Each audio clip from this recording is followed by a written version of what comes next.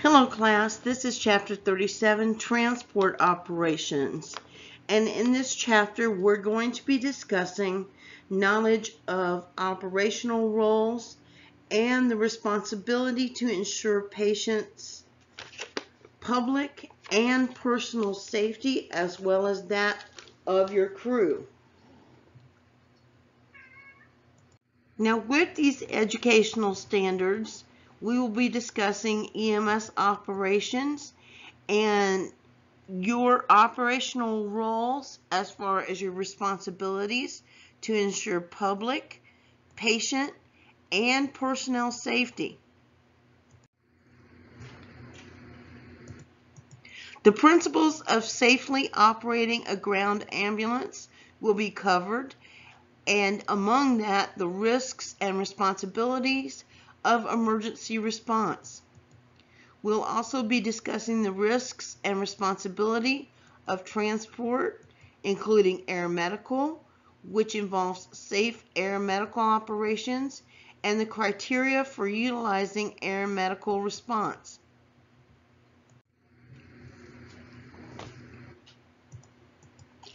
We will also discuss medicine as it applies to fundamental knowledge to provide basic emergency medical care and transportation based on assessment findings for an acutely ill patient.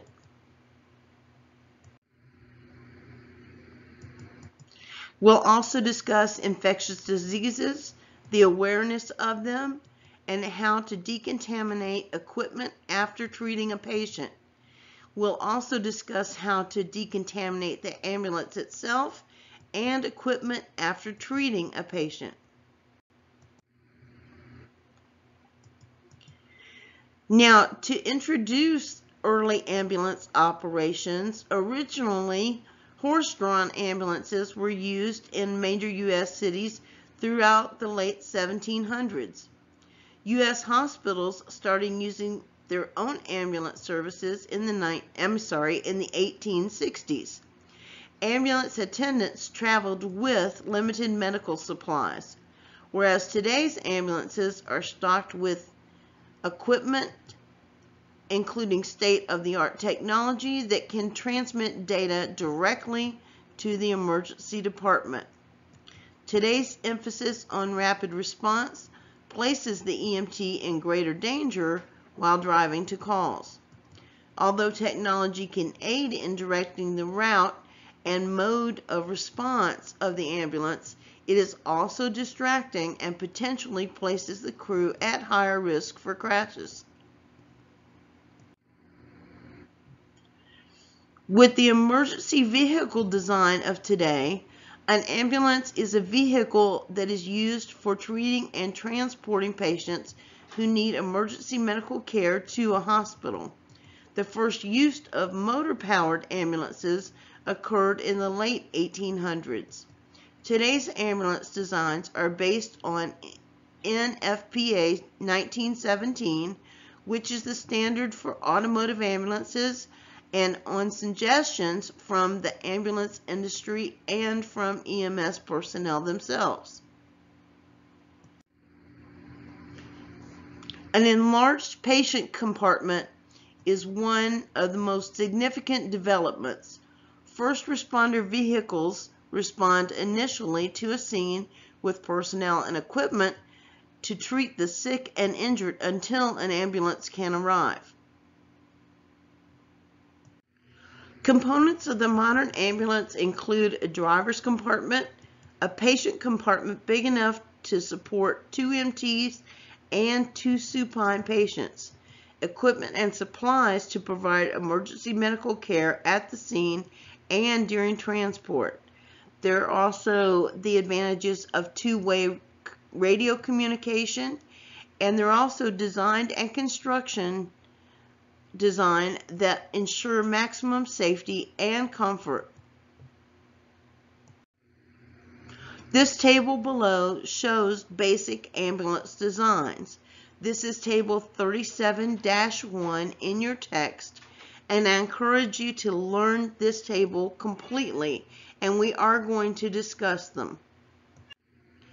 Each state establishes its own standards for ambulance licensing or certification. Many states use federal specifications. The Star of Life emblem identifies vehicles as ambulances and is often affixed to the sides, rear, and roof of the ambulance. Local or state regulatory authorities determine which emblems may be displayed on the side of a pre-hospital care ambulance. These figures show the different types of ambulances, and these were outlined in the previous diagram that I showed you 2 slides ago.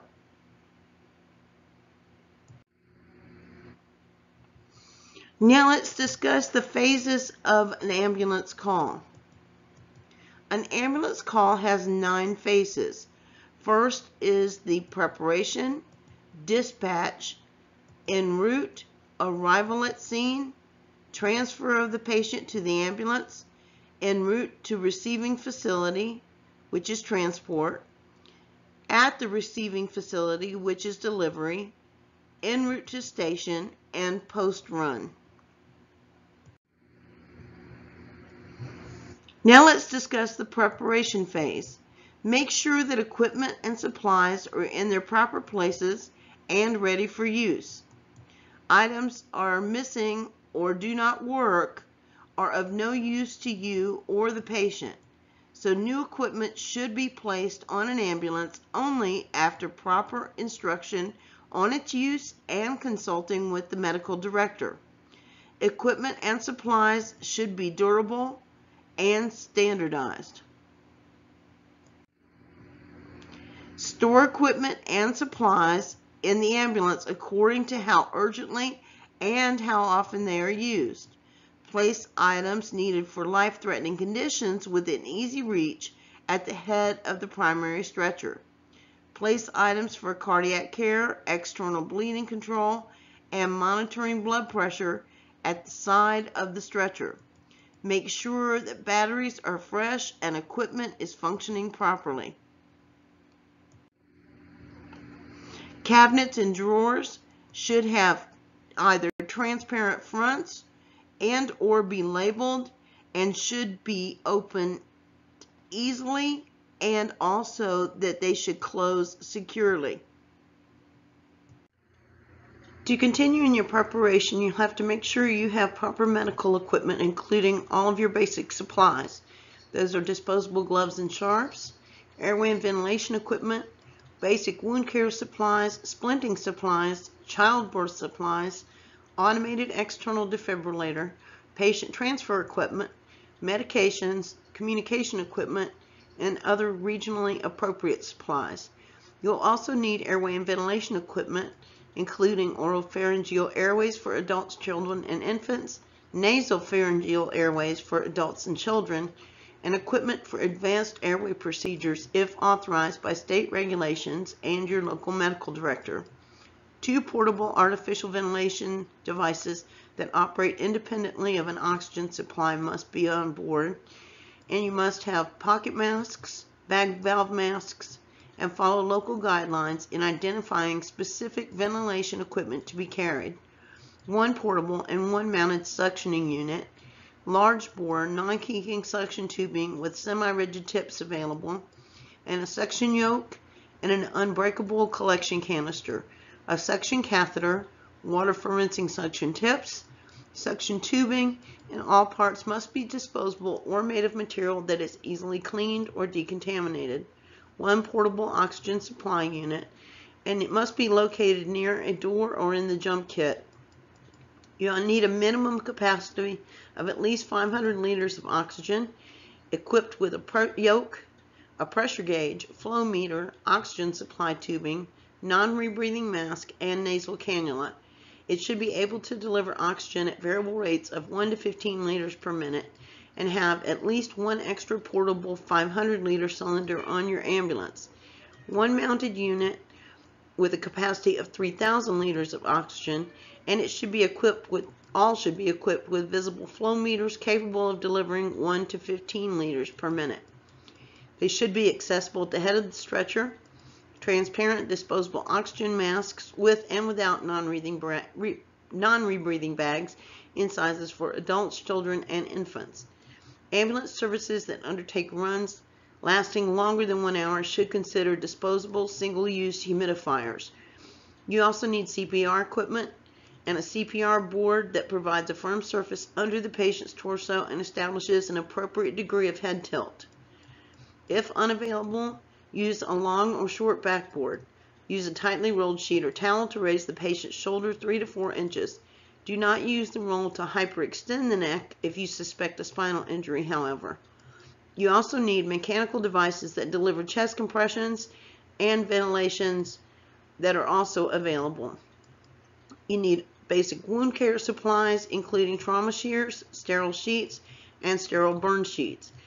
You also need adhesive tape in several widths, self-adhering soft roller bandages, like Curlex, for example, sterile dressings, gauze, abdominal or laparotomy pads, sterile universal trauma dressings, sterile occlusive non-adherent dressings, adhesive bandages, and tourniquets.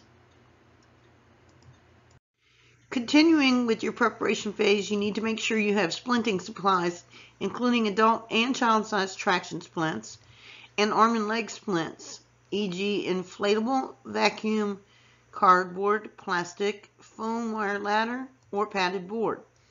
You also need triangular and roller bandages, a short backboard, a long backboard, head immobilization devices, cervical collars in adjustable size, or a variety of sizes, childbirth supplies, at least one sterile emergency obstetrics kit, including surgical scissors, hemostats, or special canal clamps, or cord clamps, umbilical tape or sterilized cord, small rubber bulb syringe, towels, gauze sponges, pairs of sterile gloves, plastic wrap, sanitary napkins, plastic bag, baby stocking cap, baby blanket. And then you need to make sure you also have, of course, an automated external defibrillator, an AED on board. And you can have also semi-automated defibrillation equipment. It depends on how you're supplied. And there are manual and monitor defibrillators that have automated external defibrillation capacity. So make sure you're aware of your local protocols and local medical director directives. With patient transfer equipment, you need to make sure you have a primary wheeled ambulance stretcher that fastens to secure the stretcher firmly to the floor or side of the ambulance during transport. There should be at least 3 restraining devices for the patient. And then there should be other devices such as a scoop stretcher, portable folding stretcher, flexible stretcher, basket stretcher, and then you need a wheeled stair chair, a long backboard, and a short backboard or a short immobilization device, like a KED. As far as medications, you need to have appropriate medications that have not expired, telephone number and radio frequency of online medical control or local poison control center on the ambulance. You also need a jump kit. That should include portable, durable, and waterproof. And in this 5-minute kit, you need anything needed for the first 5 minutes with the patient, except for the AED. It should be easy and open to secure. And its typical contents should be disposable gloves, face shield or mask with goggles, triangular bandages, trauma shears, adhesive tape, universal trauma dressings, self-adhering soft roller bandages, oropharyngeal airways, bag valve mask with masks for adults, children, and infants, a blood pressure cup, a stethoscope, pen light, sterile gauge dressings, and sterile dressings, and also abdominal pads. And it should also include adhesive strips and oral glucose, activated charcoal, and other medications that are approved by your local medical director.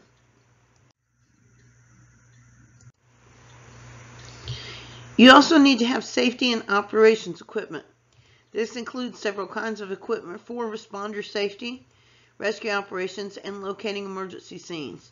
This personal safety equipment should be personal protective equipment for exposure to blood or other bodily fluids, face shields, gowns, shoe covers, and caps, including turnout gear, helmets with face shields or safety goggles, safety shoes or boots. No hazardous materials. Hazmat gear is reserved for hazmat technicians and specific hazmat response teams.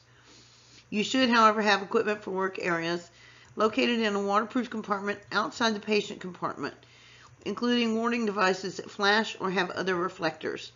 You also need 2 high-intensity recharging battery-powered stand-up halogen 20,000 candle power flashlights.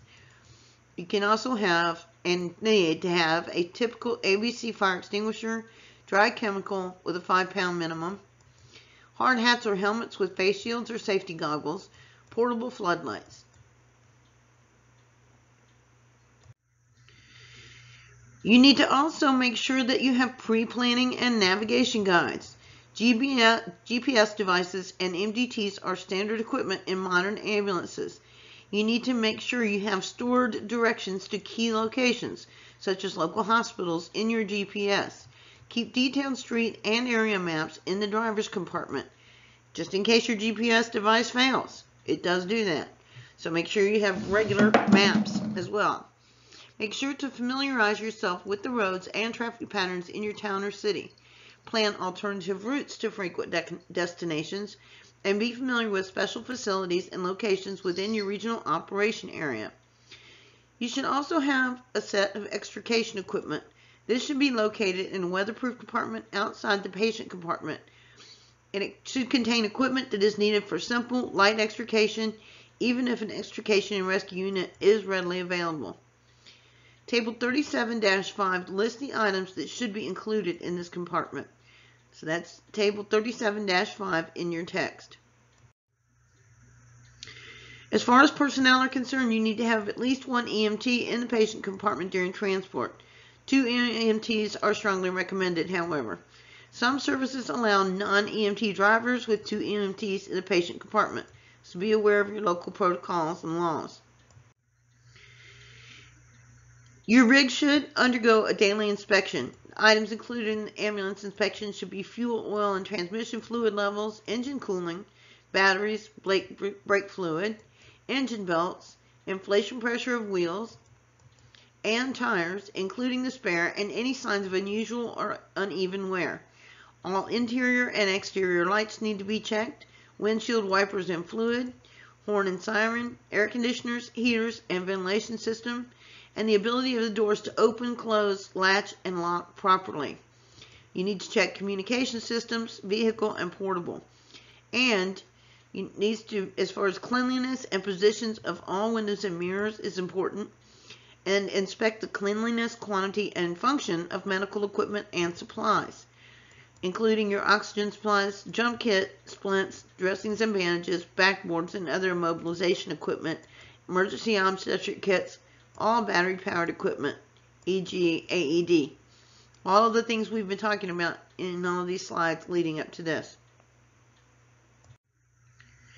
As far as safety precautions, you need to review standard safety traffic rules and regulations. Make sure safety devices, such as seat belts, are in proper working order. Oxygen tanks must be secured by fixed clasps or housings, and all equipment in the cab, rear, and compartments must be stored and secured appropriately. Let's move on to the dispatch phase. Dispatch must be easy to access and in service 24 hours a day. It may be operated by local EMS or by a shared service with law enforcement and the fire department. The dispatch center might serve only in one jurisdiction, or it might be in an area or a regional center. The dispatcher should gather and record the nature of the call, the caller's name, present location, and callback number, exact location of the patient or patients, that's the most important, the number of patients and the severity of their conditions, as much as they know, any other pertinent information that they may also have.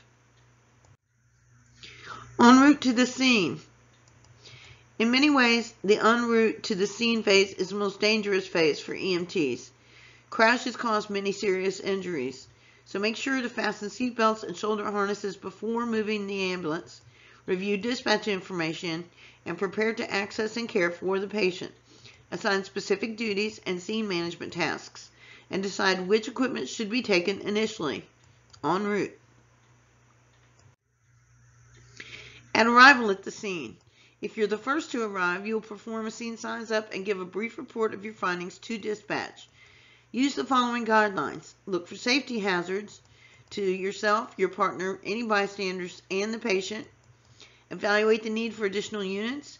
Determine the mechanism of injury of nature or nature of illness. Evaluate the need for spinal immobilization. Make sure to follow standard precautions. For mass casualty incidents, you need to estimate and communicate number of patients to the incident commander, request additional units through dispatch, and the incident command system will be established defining each responder's role in the response. As far as safe parking is concerned, pick a position that will allow for efficient traffic control and flow around an emergency scene. The first vehicle to arrive should park 100 feet before or past a crash scene to create a barrier between EMTs and traffic. Do not park alongside a scene. You may block the movement of other emergency vehicles. Park uphill and or upwind of a scene with smoke or potentially hazardous materials. And leave your warning lights or devices on. Keep a safe distance between your vehicle and operations at the scene. This figure shows safe parking distances for the ambulance. It also shows fire trucks, so it kind of gives you an idea of the entire scene and how traffic flows around the way the emergency vehicles are parked. Make sure to stay away from fires, explosion hazards, downed wires, and unstable structures. Set the parking brake. Park as close to the scene as possible to facilitate emergency medical care and rapid transport from the scene. If it is necessary to block traffic to unload equipment or load patients, do so quickly and safely. As far as traffic control at the scene, only when all patients have been treated and the emergency situation is under control should you be concerned with restoring the flow of traffic. Traffic control is intended to ensure an orderly traffic flow, warn other drivers, and prevent another crash. As soon as possible, place warning devices such as reflectors on both sides of the crash. The transfer phase. In most cases, excessive speed is unnecessary and dangerous and may prevent the provider in the back of the ambulance from rendering appropriate care as well as harming and alarming the patient. Use common sense and defensive driving techniques, and the patient must be packaged for transport. Secure the patient to a backboard, scoop stretcher, or wheeled ambulance stretcher. Properly fit the patient into the patient compartment. Secure the patient with at least 3 straps across the body. Use declaration or stopping straps over the patient's shoulders, especially if the patient is lying flat or is secured to a backboard. Continuing in the transport phase, make sure to provide dispatch with the following information when you are ready to leave with the patient. Give them the number of patients, give them the name of the receiving hospital, and the beginning mileage of the ambulance. In some jurisdictions, that's required. Make sure to monitor the patient's condition en route. Recheck a stable patient's vital signs every 15 minutes. Recheck an unstable patient's vital signs every 5 minutes. Contact the receiving hospital. Do not abandon the patient emotionally. Make sure to be aware of the patient's level of need. With the delivery phase, inform dispatch as soon as you arrive at the hospital. Report your arrival to the triage nurse or other arrival personnel. Physically transfer the patient. Present a complete verbal report. Complete a detailed patient care report. Give a history of current illness or injury and pertinent positives and negatives. Also, include the nature of the illness or mechanism of injury, relevant past medical or surgical history, medications and allergies, pre-hospital treatment, and its effect on the patient. After transferring the patient, it may be possible to restock items during the call, such as oxygen masks, dressings, bandages. Sometimes you can also exchange sheets and things like that. En route to the station, inform dispatch whether you are in service and where you're going. As soon as you're back at the station, clean and disinfect the ambulance and equipment if not already done at the hospital. Restock supplies if not already done at the hospital as well. The post-run phase, make sure to complete and file any additional reports and again inform dispatch of your status, location, and availability. Perform routine ambulance inspections and refuel your vehicle. Some key terms of the post-run phase. Cleaning, the process of removing dirt, dust, blood, or other visible contaminants from a surface or equipment. Disinfection is the killing of pathogenic agents by directly applying a chemical made for that purpose to a surface or equipment. High-level disinfection is the killing of pathogenic agents by the use of potent means of disinfection. And sterilization is a process such as use of heat that removes all microbial contamination. That would be, one example would be like an autoclave. After each call, perform the following regimen. Strip used linens from the stretcher and place them in a plastic bag or designated receptacle. Discard medical waste such as disposable equipment used for patient care during the call in the appropriate receptacle. Wash contaminated areas with soap and water or disinfectant. Disinfect all non-disposable equipment that's been used for patient care during the call. Clean the stretcher with an EPA-registered germicidal/virucidal solution or bleaching water at a 1 to 100 dilution. That's 1 part bleach to 100 parts water. Clean spillage or other contamination with the same germicidal or virucidal solution or bleach water solution. Remember that things like Purell, things like that, they're antimicrobial, they are not antiviral. So you need to make sure you use germicidal/virucidal solutions, because many viruses survive outside the body on their own for days, weeks, or even years. It depends on the pathogen. So make sure you're using germicidal/virucidal solution or bleach water solution. And the reason bleach is important is it kills everything. Literally everything. Everything microbial, bacteria, whether it's bacterial or virus. Create a schedule for the routine for full cleaning of the emergency vehicle and refer to the manufacturer's recommendations to create a written policy or procedure for cleaning each piece of equipment. Defensive ambulance driving techniques. Here's an ambulance crash that probably could have been prevented. So according to the National Highway Traffic Safety Administration, between 1992 and 2011, there were approximately 4,500 motor vehicle traffic crashes involving an ambulance each year. Some of these accidents were fatal, and an ambulance involved in a crash delays patient care at a minimum, and at worst may take the lives of EMTs, other motorists, or pedestrians. You're strongly encouraged to participate in a certified defensive driving program before attempting to operate an emergency vehicle. And in fact, in some states, that's actually the law. You have to go through it. With driver characteristics, some states require drivers to successfully complete an approved emergency vehicle operations course. That's what I was just referring to. Physical fitness and alertness are necessary to properly operate an emergency vehicle. You should not be driving if you take medications that can cause drowsiness or slow your reaction time, if you've been drinking alcohol, or if you've been working long shifts or multiple consecutive shifts. Notify your employer if you have worked a shift previously and feel unsafe to safely operate an emergency vehicle. Emotional maturity and stability are also necessary to operate under stress. You cannot drive in any manner that pleases you simply because you have lights and sirens on. You must operate the vehicle with due regard for the safety of others and preservation of property, and I might underscore that with preservation of life. Safe driving practices. Speed does not save lives. Good care does. All drivers and passengers must wear seat belts and shoulder restraints at all times. If you remove your seat belt to provide care, fasten it again as soon as possible. Unrestrained or improperly restrained patients and equipment may become airborne during a collision.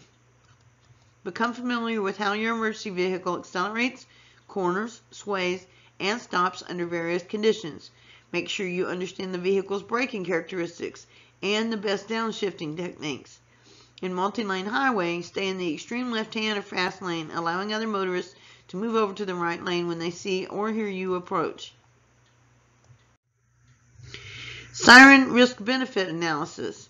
The decision to activate the emergency lighting and the sirens will depend on several factors. These are established by local protocols, patient condition, and anticipated clinical outcome of the patient. Driver anticipation. So make sure you always assume that motorists around your vehicle have not heard your siren or public address system or have not seen you until proven otherwise by their actions. If a motorist yields the right-of-way, the emergency vehicle operator should attempt to establish eye contact with the other driver. Look at the direction of the driver's vehicle front tires to get an early indication of which way it'll turn, and always drive defensively. Don't assume they're always going to move to the right. Sometimes they panic and freak out and just want to steer away, and they'll sway to your left, and you end up clipping them in the rear. So be aware of that. Excessive speed. Excessive speed is unnecessary, dangerous, and does not increase the patient's chance of survival. It also makes it very difficult for EMTs to provide care in the patient compartment. It also hinders the driver's reaction time and increases time and distance needed to stop the ambulance. With siren syndrome, this causes drivers to drive faster in the presence of sirens due to increased anxiety. Although a siren signifies a request for drivers to yield the right-of-way, they do not always do so. Now let's also talk about vehicle size and distance judgment. Awareness of your emergency vehicle size and weight improves your driver's ability to maneuver and judge distance. Crashes often occur when the vehicle is backing up. Always use someone outside the ambulance as a ground guide when you're backing to avoid any incidents. Vehicle size and weight greatly influence braking and stopping distances. Now let's talk about road positioning and cornering. Road position means the position of the vehicle on the roadway relative to the inside or outside edge of the paved surface.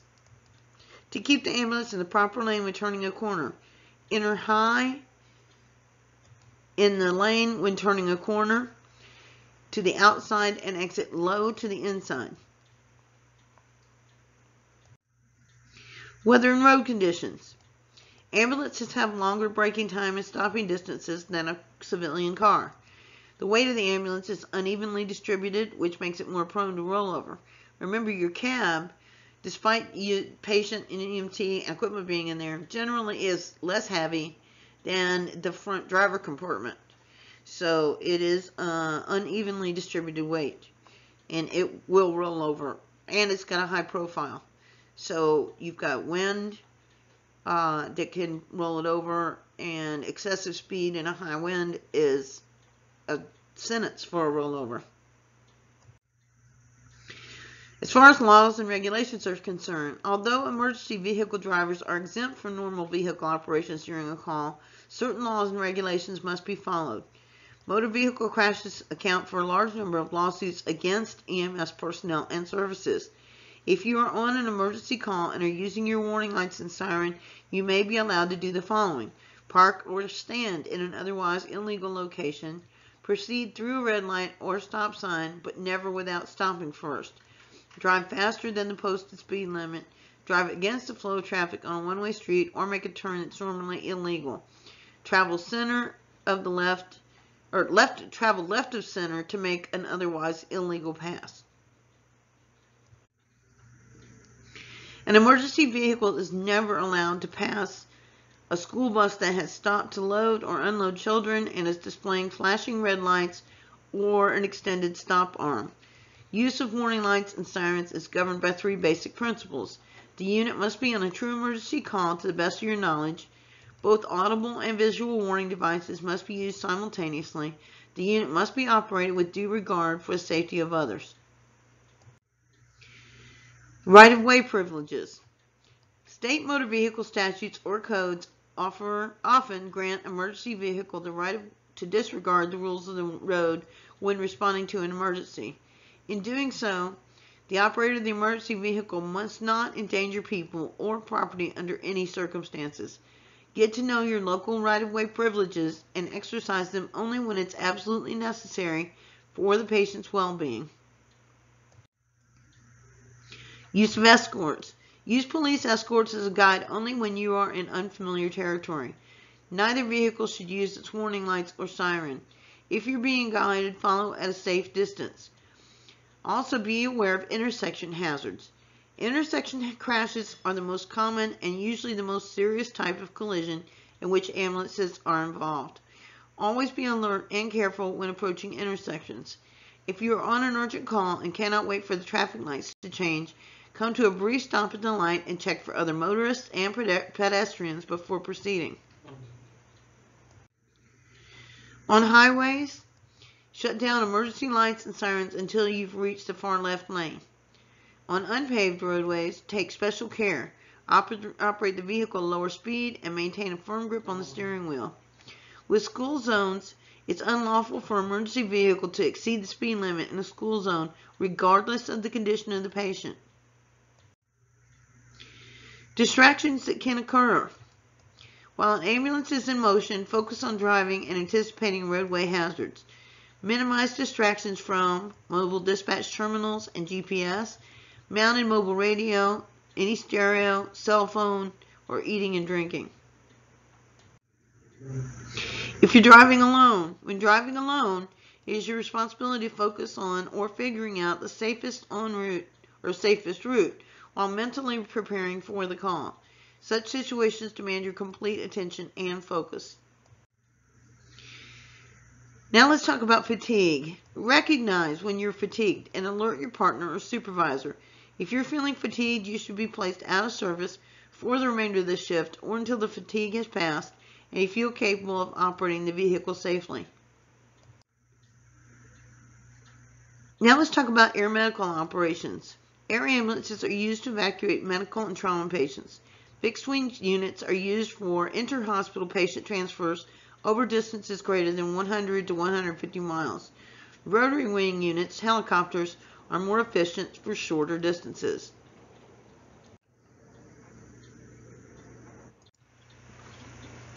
There are specially trained crews that accompany aircraft and air ambulance flights.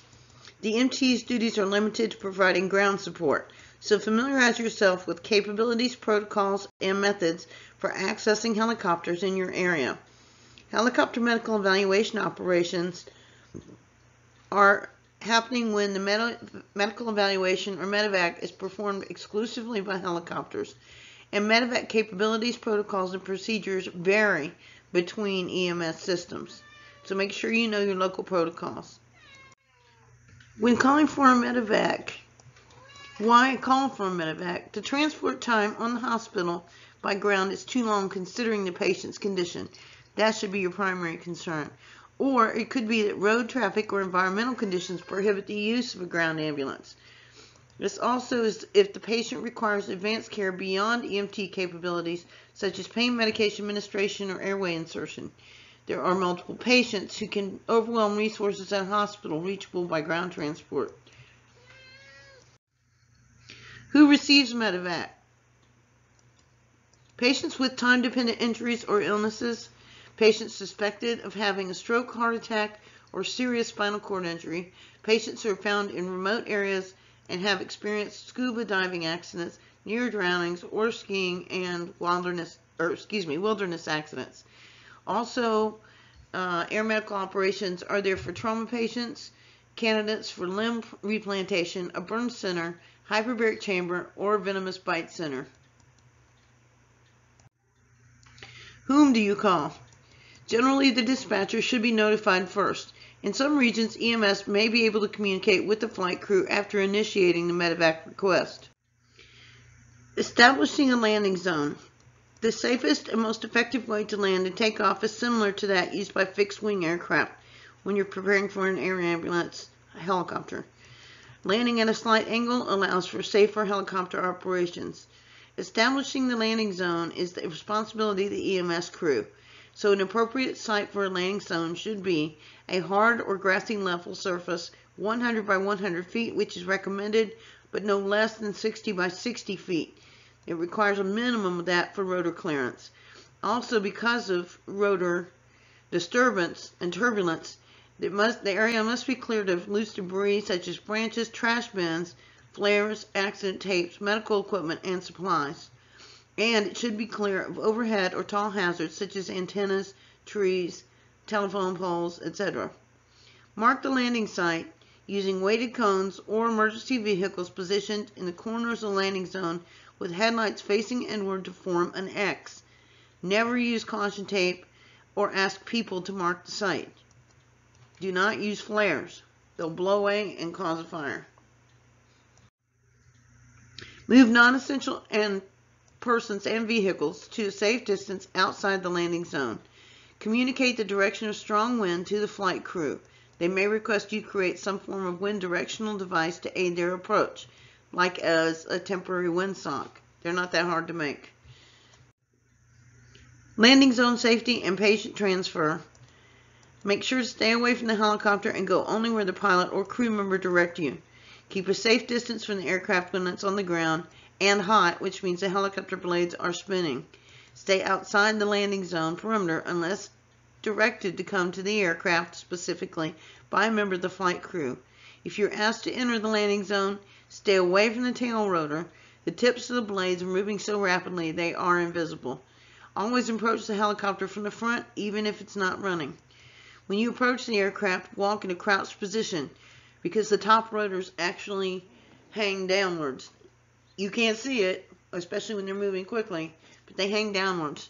So you need to make sure you're crouched so that the tips of the rotor blades don't get you. This figure shows the danger zones surrounding a helicopter. The danger is the main rotor blades can dip as low as 4 feet off the ground, as I was just saying. So you approach in a crouched position, and also you want to watch out for the danger of the tail rotor, because the tail rotor blades move so quickly they literally are invisible. They look like a solid piece spinning. So make sure that you follow directions of the ground crew and be aware of the hazards of the aircraft itself. Keep the following guidelines in mind when operating in a landing zone. Become familiar with your jurisdiction's helicopter hand signals. Do not approach the helicopter unless instructed and accompanied by flight crew. Make certain that all patient care equipment and patient are properly secured to the structure. Some helicopters may load patients from the side, where others have a rear landing door. It just depends on the aircraft configuration. Any smoking, open flames, and flares are prohibited within 50 feet of the aircraft at all times. Do wear eye protection during approach and takeoff. Communication issues. In your medevac request, to prevent communication issues, include a ground contact radio channel and call sign of the unit that the medevac should make contact with. That's why you have numbers on the roofs of your rigs, so that incoming aircraft can see them. This figure shows hand signals used around helicopters. Moving right, moving forward, moving rearward, upwards, downwards, and moving left. So become familiar with these and practice them with a teammate. Other special considerations include night landings. Do not shine spotlights, flashlights, or any other lights in the air to help the pilot, because they may temporarily blind the pilot. Direct low-intensity headlights or lanterns toward the ground at the landing site. Illuminate overhead hazards or obstructions if possible, if they're around. And make sure that the crew is aware of them. If the helicopter is having to land on uneven ground, use extra caution. Remember, the main rotor blade will be closer to the ground on the uphill side, and you already know it can dip as low as 4 feet, depending on a lot of factors. So approach the aircraft from the downhill side only, or as directed by flight crew. Medevacs at hazmat incidents. Immediately notify the flight crew of presence of hazmat at the scene. Consult the flight crew and incident commander about the best approach and distance from the scene for medevac.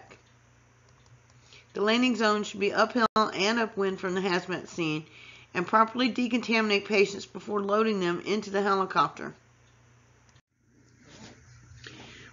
Other medevac issues include the following. Factors to influence the decision to request a medevac. So do that by assessing the severity of weather or environment and terrain, because helicopters are typically unable to operate in severe weather conditions such as thunderstorms, blizzards, and heavy rain.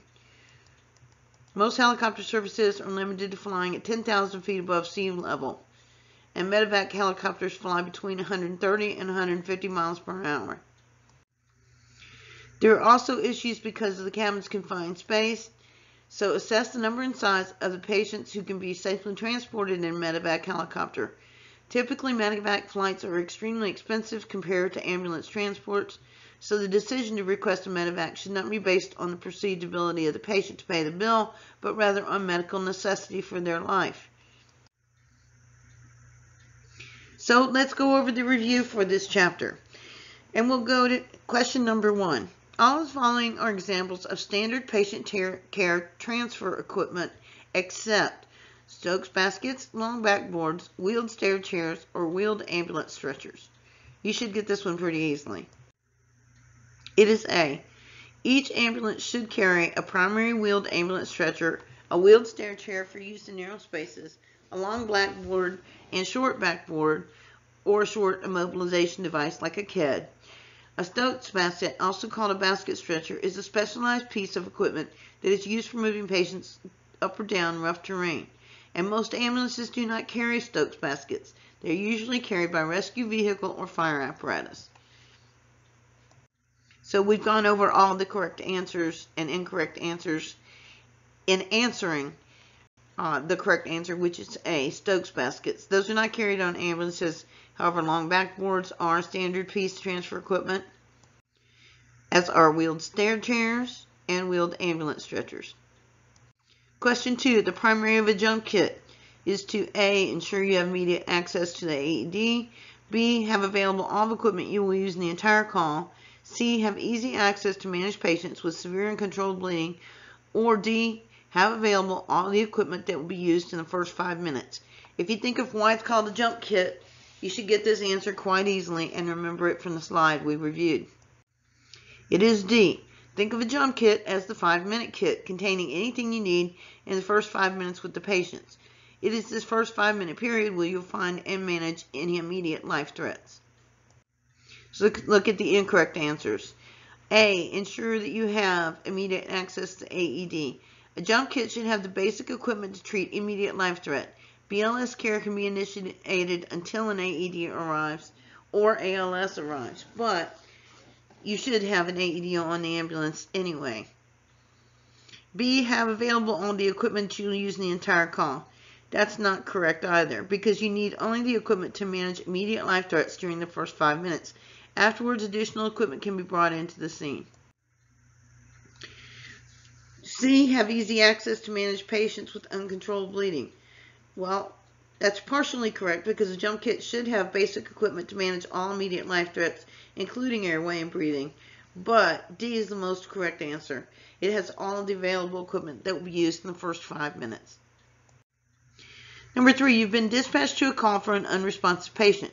What is the most important information you should obtain from the dispatcher initially? A, the callback number of the caller. B, the severity of the patient's problem. C, whether the patient is breathing. D, the exact physical location of the patient. It is D. All of the choices listed in this question are important questions to ask the dispatcher. However, you must first determine the exact location of the patient. You cannot help the patient if you cannot find them. While en route, you should try to ascertain any specific information you can possibly glean, such as whether the patient's breathing at conscious or semi-conscious, have they become conscious, etc. Since we reviewed the correct answer and the incorrect answer here, in other words, all of these are things you should ask, but again, the most correct answer is on the following slide, and that is correct answer D. You need the physical location of the patient. You need all the other information too, but first you have to be able to find them. Question 4. While en route to a call for a major motor vehicle collision, the most important safety precaution or precautions that you and your partner can take is or are A. Adhering to standard precautions, B. Ensuring the fire department arrives before you, C. Using lights and siren and being aware of other drivers, or D. Wearing seatbelts and shoulder harnesses at all times. This should be pretty easy. It's D. The en route to the scene phase of the call is most dangerous. Regardless of the nature of the call to which you're responding, wearing seatbelts and shoulder harnesses is the most important safety precaution that you and your partner must take. Furthermore, you must drive defensively and be aware of the traffic around you. We'll look at the incorrect answers.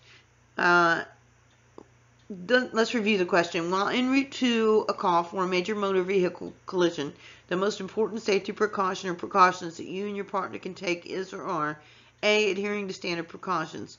That's what takes place once you arrive at the scene, where you're using masks, gloves, goggles, etc. Those are your standard precautions. B. Ensuring fire department arrives before you. It is important to know if they're responding, but it's not the most important safety precaution. In other words, it's not a prerequisite that they're there before you. C. Using lights and sirens, being aware of other drivers. While the use of lights and sirens add to the risk potential, but the use of safety devices is the most important precaution you can take, and that is D. Wearing seatbelts and shoulder harnesses at all times. That is your correct answer.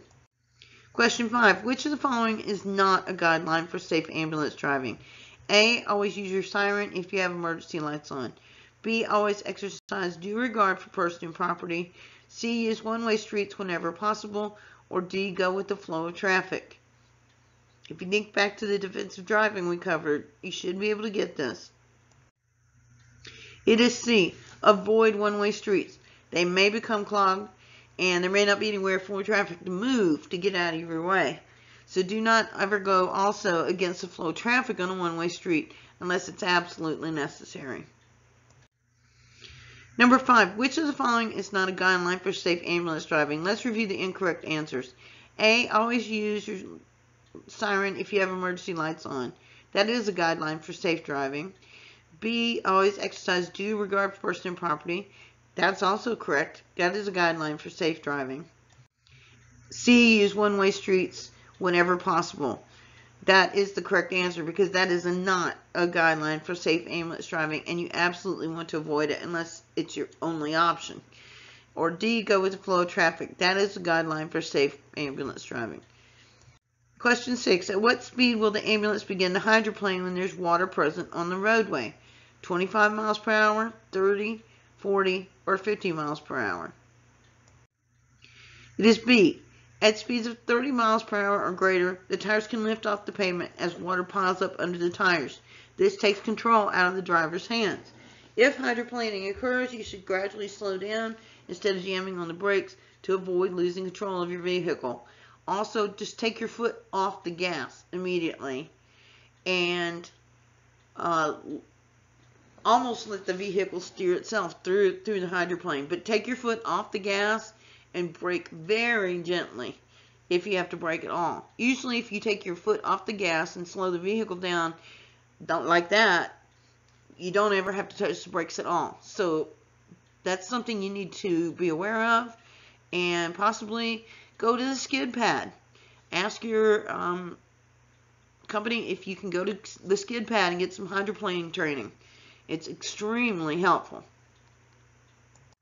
Let's look at incorrect speeds. A, 25 is below speed where risk of hydroplaning exists. B is the correct answer, 30 miles per hour.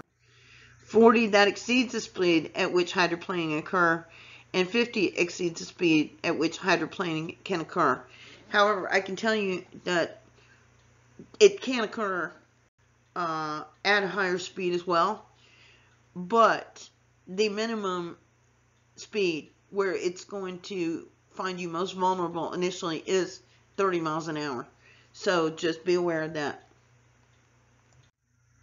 Number 7, the most common and often serious ambulance crashes occur on or at A, stoplights, B, intersections, C, highways, or D, stop signs. This one should be absolutely easy. It is B. Most ambulance crashes occur at intersections. Always be alert and careful when approaching an intersection. Whether at an intersection with stoplights or stop signs, you should momentarily come to a complete stop, look in both directions for other motorists or pedestrians, and then carefully proceed through the intersection.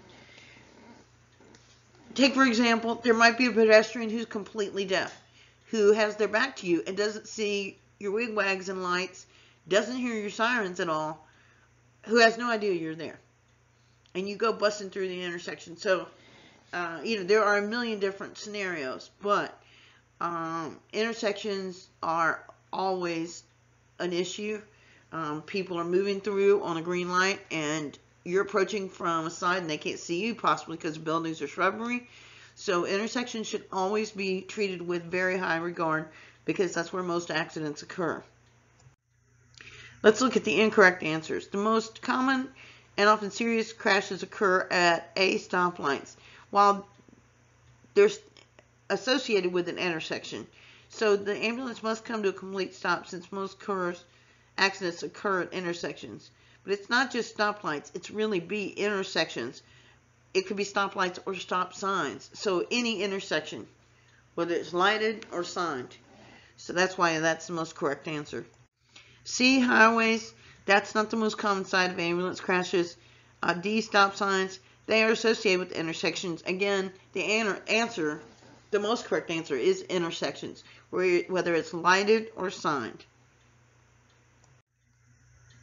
The recommended dimensions for a helicopter's landing zone are 50 by 50, 70 by 75 feet, 100 by 100 feet, or 150 by 150 feet. This one you should remember easily. It is C, recommended dimensions for a helicopter landing zone are 100 by 100 feet on a hard or grassy surface that is as level as possible. The landing zone should be clear of loose debris and power lines and overhead hazards. You can go to 60 by 60, but that would be only if an extreme zero option. So find an area that's at least 100 by 100 feet. I'm not going to go over the incorrect answers because we know why they're incorrect. Number 9, which of the following statements about helicopters is true? A, it is possible that the main rotor blade will dip to within 4 feet of the ground. B, a helicopter is considered hot when it's on the ground and the rotors are still. C, if the helicopter must land on a grade, you should approach from the uphill side. Or D, if you must go from one side of the helicopter to the other, the best way is to duck under the body. So remember, which of the following statements is true? Now think about these logically, and you should get the correct answer easily. It is A. Because the main rotor blade of a helicopter is flexible, it can dip as low as 4 feet from the ground. So use extreme caution when approaching a helicopter with the rotors on, and you will not be able to see it coming at you if it's low like that. It's moving at a speed that causes an optical illusion, and you can't see it. You don't realize it's that low. So use extreme caution when approaching a helicopter with rotors on. If a helicopter must land on a grade, approach it from the downhill side.